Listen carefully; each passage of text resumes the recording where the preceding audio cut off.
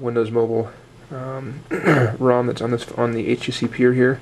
This is your home screen. It shows current time. It's a dual clock display that's totally customizable if you want just one clock. It also shows the current weather. Little counter tab here where you can scroll down. Like if you have multiple appointments, you can actually scroll down and see more appointments. Text messages, email, call history, and voicemail. These are notification buttons here. So right now if I have a text message, it shows there and here, and I just tap it and it goes right to it. These are all tabs here that can be customized with different programs. Right now it just has like Facebook, camera, Google Maps, and then something I'll show you a little bit later. You can also add more down here if you'd like, but totally customizable. This is the main home screen. You can swipe over and there's all your toggles for like Wi-Fi, Bluetooth, put the phone on vibrate, airplane mode, all that good stuff. Down here you have this little bar where you can go between your different tabs. You can see that there. So that's your contact tab. You can add different contacts to it, quick contacts. Here's your text messaging. I just put two little quick test messages here just so you can see how it works. So you can scroll through the different messages you have and you hit it and you can respond. Email, which I haven't set up on this phone, just kind of a demo here. Here's your web browser. Just tap that, or you can start with the Google search right there and launch right away. This is a little photo browser. You can browse through some of the photos you have on your phone.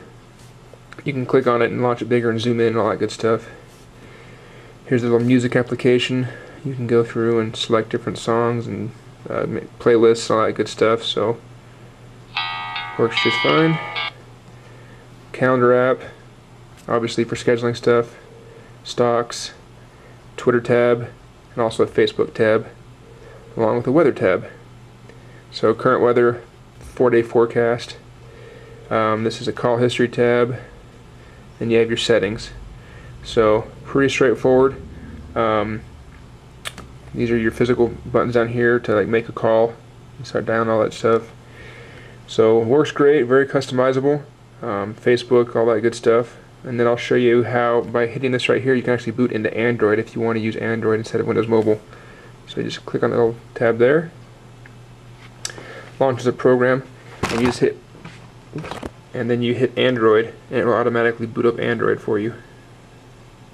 This initial boot can take a while, so I'll just fast forward through it really quick.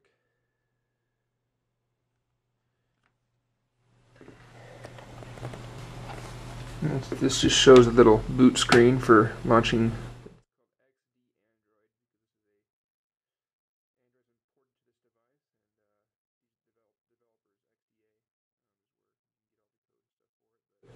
It's already set up and ready to go, so there's nothing you have to do. If you want to run Android, you just hit that button I showed you earlier and it launches. Okay, so here you can see the initial Android boot screen. This is Android 2.2. Let me unlock here. I haven't really done anything as far as customization goes. I just wanted to be able to show you guys the different screens and stuff that are on here, but I haven't really done anything yet. There's just a Google search bar, little tips thing. I just put Gmail, Google Maps, the photo gallery, and the Android market. Gets full signal, 3G, works great. Wi-Fi works. You can get phone calls, all that good stuff. So, all right. So this button acts as the unlock button right here. So you hit that, and it brings up the unlock screen. This is your call button, just like it is in normal Windows Mobile. Brings up the call screen here, so you can dial out. The Windows button becomes your like menu button to pop up the menu. Back button works the same, and then the end call button will end the call, and it will also lock your screen. So you can see that there. Then also to unlock the screen, you press the same button. But the power button acts as a normal power button. You just hold it down on the top here and bring the power menu, so I can power it off from there. Okay, shutting down. So again, everything works great. Volume rocker buttons work the same as they would do in Windows Mobile. And from here you can launch like Gmail.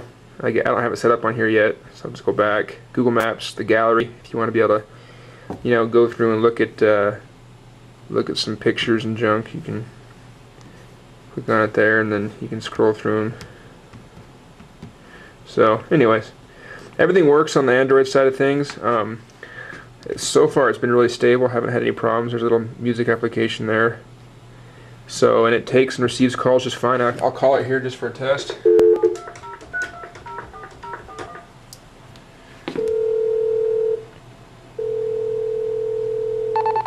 Yep. So receiving the incoming call. Hello. Yep. So it works just fine on both Android and Windows Mobile, which is pretty cool.